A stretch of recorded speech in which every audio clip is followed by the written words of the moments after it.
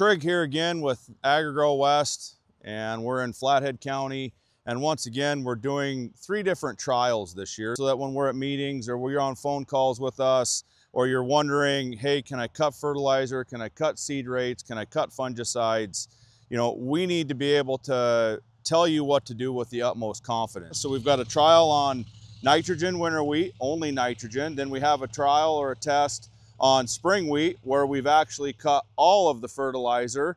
We have 5 different tests over there where we're not just cutting nitrogen, but it's seed placed nitrogen. We're gonna have 6 different fertilizer trials out here, anywhere from 10% reduction up to 50% reduction. So this is on our farm. This has had 9 years of AgriGro.